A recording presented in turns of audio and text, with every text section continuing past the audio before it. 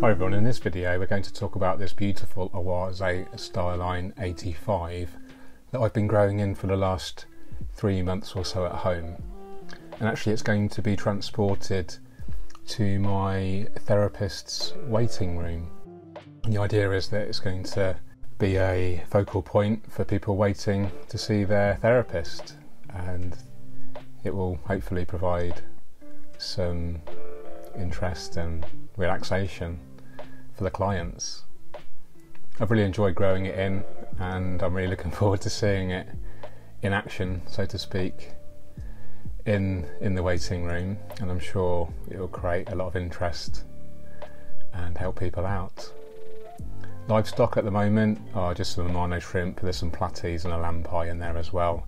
I will remove the fish and put some new display fish in there later, which we'll talk about another time. Plants are all easy. We've got some Eriocanon Vietnam, Hygrophila polysperma, Ludwigia, Repens rubin, Eliocharis. Here's some Hygrophila polysperma, a very fast growing weed, which is great for helping to prevent algae. There's also Ludwigia palustris, super red, in there as well.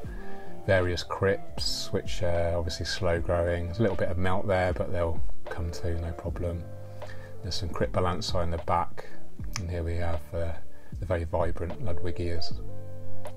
So here we're going to drain the water, ready to move the tank. Moving tanks is quite a delicate process, but I've done a few over the years. Simply drain the water down as far as we can, and net the fish, of course, and then I'll leave the shrimp in there for transportation. It's only a 30-minute drive, and a couple of centimetres or an inch or so of water in the bottom is going to be fine to keep those shrimp happy.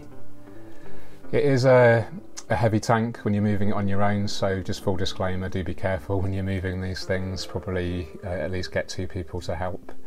Here is a top-down view of the drained tank here, and just one piece of wood actually, and three stones. Very simple layout, and I just wanted to showcase how easy it can be to create a beautiful planted tank to the clients. Long term, I'll probably put a little QR code or an information sheet so people can actually see how these things operate a planted tank. We do have CO2 injection, just at a low rate, just to ensure the plants are well fed. Here we are delicately moving the tank into the boot of my car. That's the trunk. For our American friends, we call the trunk the boot.